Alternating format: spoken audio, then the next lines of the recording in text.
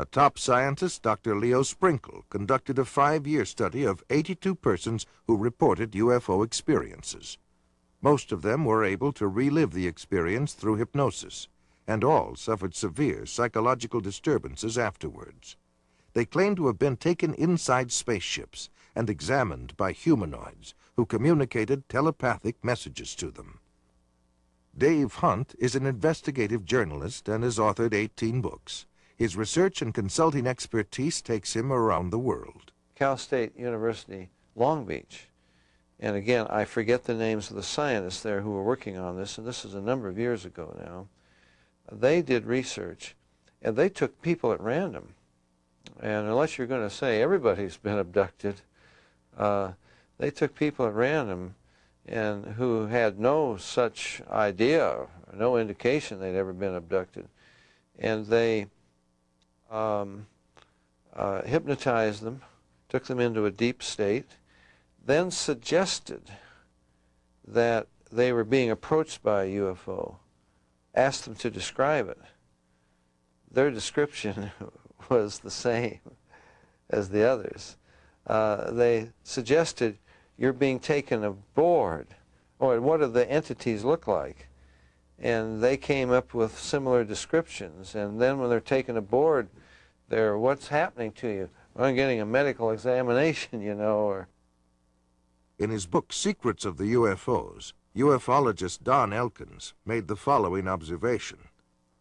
I have found that some people can achieve the contact phenomenon simply by being hypnotized, and the same general message permeates over 90% of the millions of words received by thousands of people around the world. No one knows what hypnosis is. No one knows what goes on in the mind. It's an altered state of consciousness like yogis and witch doctors have been practicing.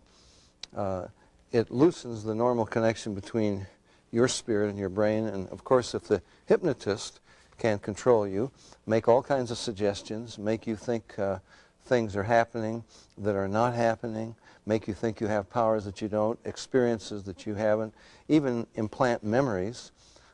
Other beings, if there are other minds out there, they could also do the same thing.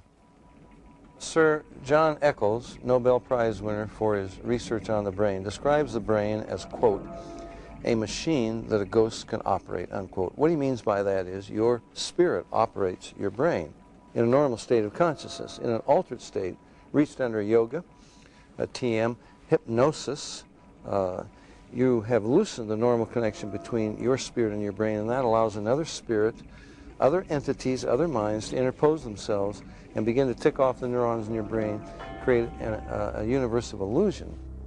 I believe that it's demonic. I think all of the evidence indicates this. I'm a hypnotherapist. Oh, very interesting. So I have been able to do hypnosis for many years and have naturally been able to go into a very deep trance. And I can do that on my own. And that's really how it came about. I went to a course. I was always told that I would be a trance channeler, and I went, well, okay. Which is, I'm sorry, which is? Okay. Someone who is able to go into a trance and to allow spirits to speak through them. Okay. Some people claim that by allowing themselves to be put into an hypnotic trance, they are acting as a channeling device, in which the extraterrestrial being speaks through them. The following is an actual sampling of those messages. We come from the Interplanetary Confederation of Solar Systems, and our purpose is to aid our brother man on the planet Earth as the new age dawns. The teacher that was known to you as Jesus was able to use many more of the abilities than the people of this planet.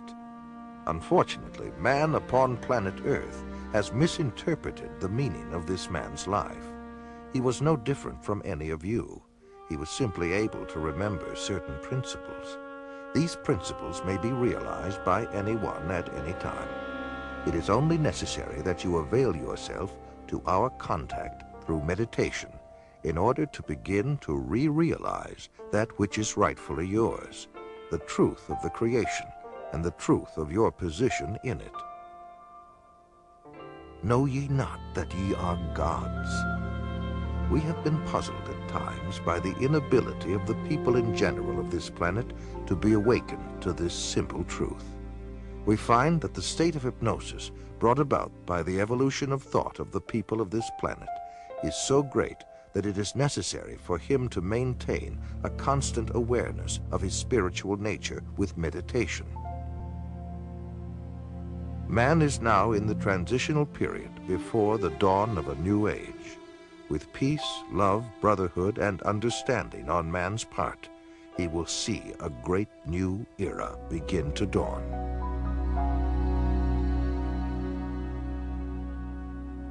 In his book, Flying Saucer Pilgrimage, Bryant Reeves summarizes his findings in this statement.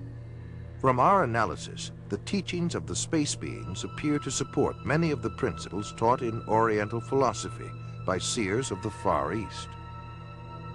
UFO researcher John Weldon then offers this question.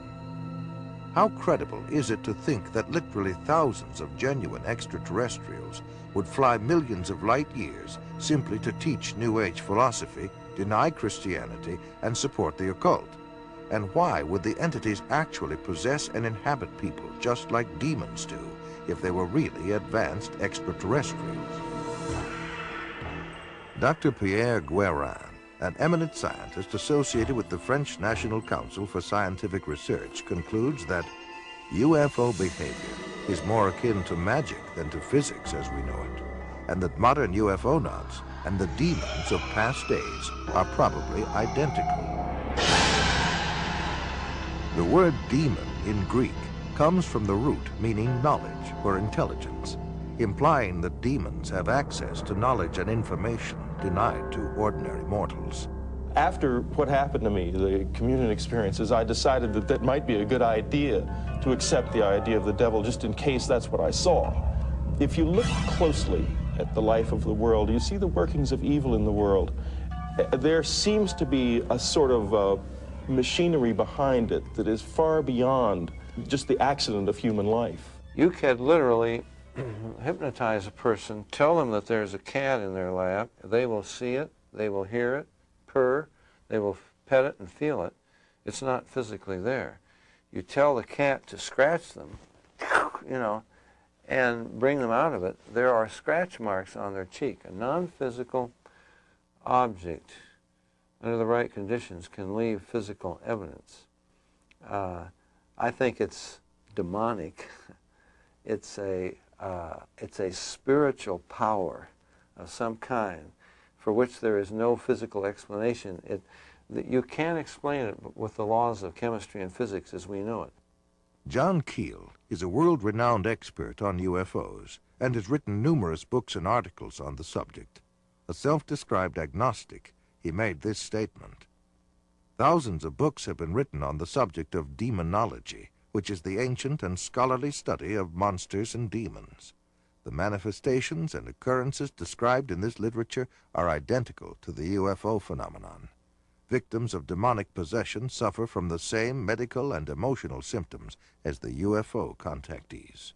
I would say I was assaulted by something from the unknown rather than possessed by it. I hope that I was never possessed by it, although there are those who might disagree with me. And I don't think it was something out of craziness. If it came out of my mind, it came out of a part of my mind that is universal to us all. Like Stryber, there are thousands of others who have also sensed something evil and demonic. Something is here, probing people, inspecting them, planting thoughts in their minds, and manipulating their bodies. I do know from different things that are still occurring within my body that I'm still being visited. I've been working on a project now where I'm allowing spirits in a haunted house to speak through me. In Close Encounters of the Third Kind, that first film that came out about UFOs, the house that the mother and little boy were living in, you know, the toys began running around and screws unscrewing in the presence of UFOs. What the film was saying was the same people that run UFOs run haunted houses.